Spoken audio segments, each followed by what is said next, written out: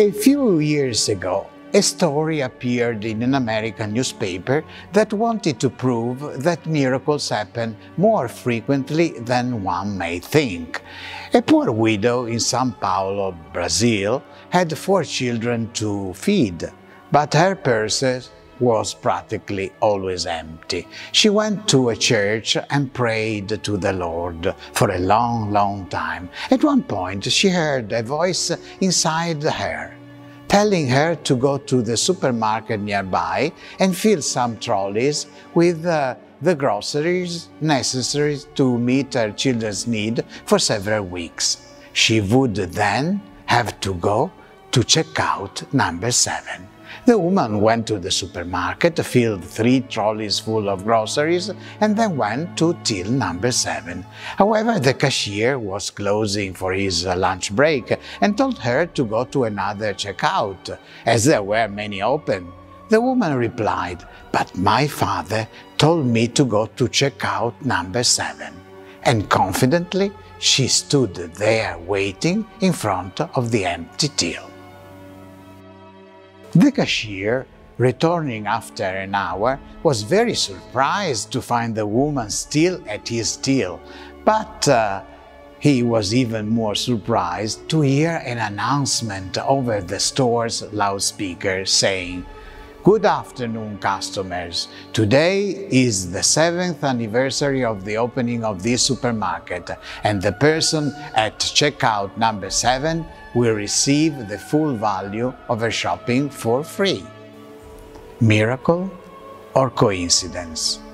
Are some of what we call miracles simply lucky coincidences, or are they instead the work of God intervening through normal facts of life? How can we distinguish between them?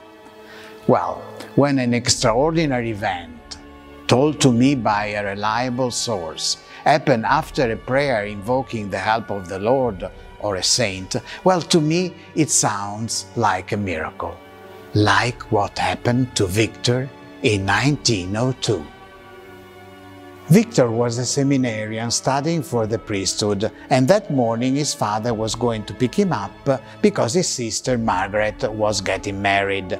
When the carriage arrived, Victor immediately ran to meet his father and was very happy to see that the vehicle was driven by Mr. Alfio, his father's friend and the owner of the hired carriage. As soon as he was seated in the buggy next to his father, the latter said to him, "I have a nice surprise for you. When we have left the town, you can mount to the box and help Alfio drive the carriage." And so it was.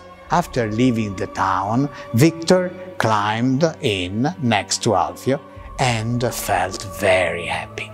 Before long, however, the weather worsened. A few drops began to fall, and suddenly lightning broke out. The young horse began to squirm, and no matter how hard Alfio tried to calm him down, there was just no way. A second bolt of lightning burst much closer, and the poor frightened beast reared, fell back, and tried to back away.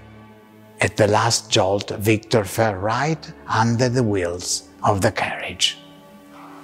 Victor was terrified when he realized that his life depended on a half-turn of the wheel. In a whisper, he managed to say, "Sant'Antonio, the wheel will crush me. Please, please help me."